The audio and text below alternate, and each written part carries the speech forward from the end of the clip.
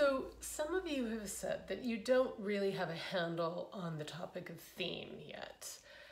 And you are not alone.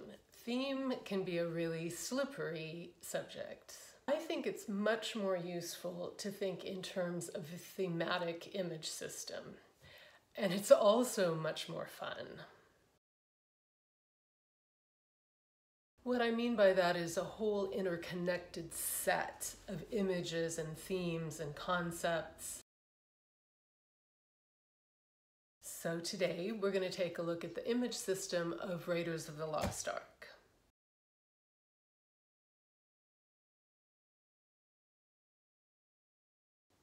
And I can already hear some of you saying, but my book isn't anything like Raiders. Can't you do something more realistic?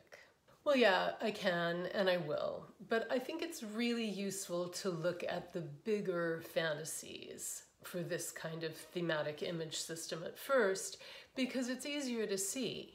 And I also want you guys to get that a movie does not have to be in your own genre to be really useful to you. But I've said it before and I'll say it again now, a set piece does not have to be big to be powerful. One of the movies we've been talking about, Eat, Pray, Love, some of the set pieces in that one are essentially just Julia Roberts alone in a room. And we can certainly look at those scenes if you want to.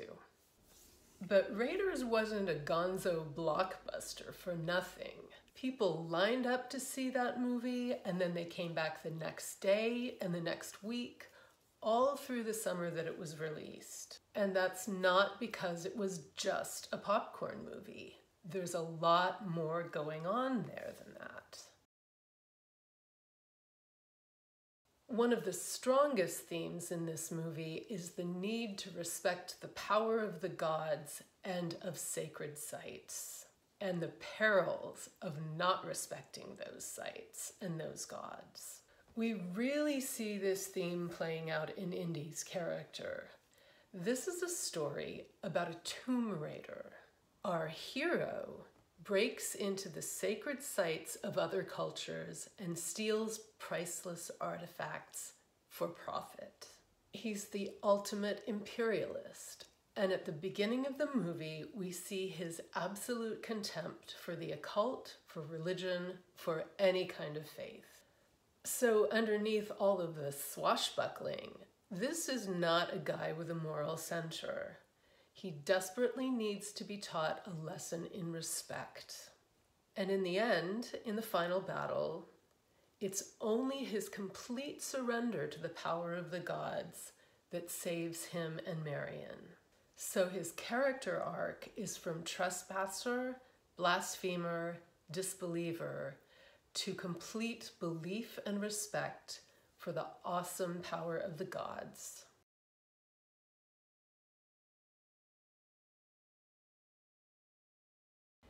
It's even implied in the end of the movie, the resolution, that he's going to be dedicated to returning sacred objects that should never have been taken.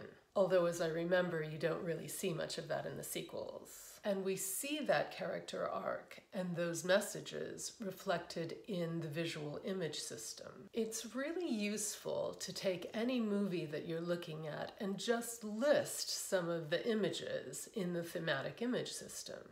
So here's my list for Raiders, just a quick list to start.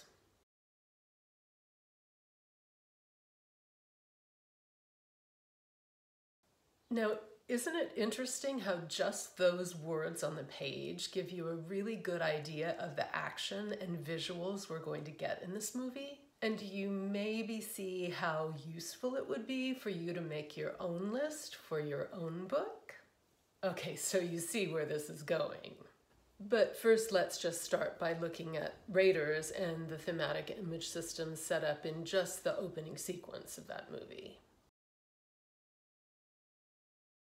We first see Indiana Jones and three porters hiking through a South American jungle to eerie music and strange animal sounds, setting a tone of mystery and danger.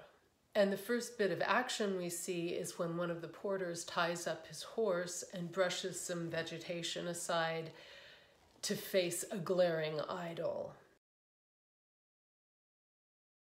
The porter screams and runs away in terror, which he should. He's showing the proper respect for the gods and their sacred place. And then as the cave sequence progresses, we see these images.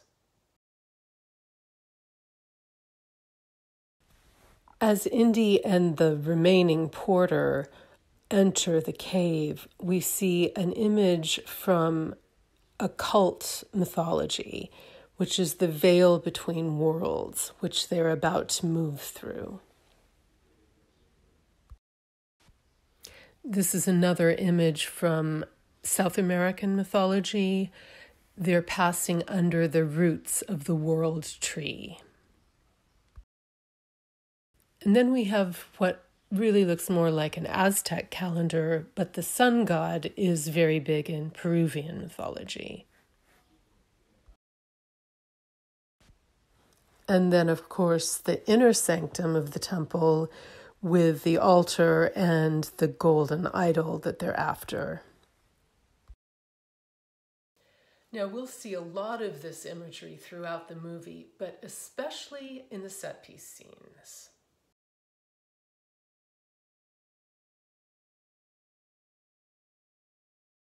All of these major set pieces, which are also sequence or act climaxes, are working these themes.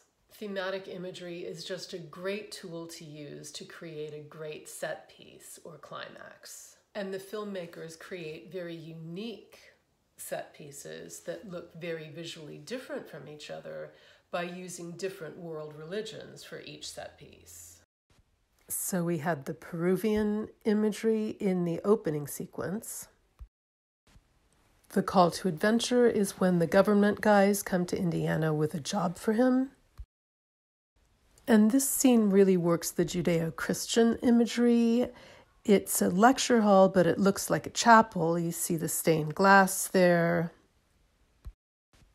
There's a lectern like a pulpit, and there are scrolls. Again, the scrolls and a book that looks very much like a Bible. And Indy opens that Bible to show this picture of an army being laid waste by the awesome power of the Ark.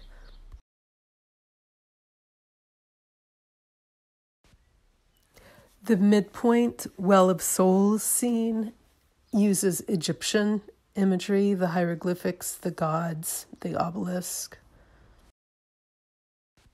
But Indy also looks a lot like Moses here with the staff and the head covering and the caftan. So now it's time to do your own list.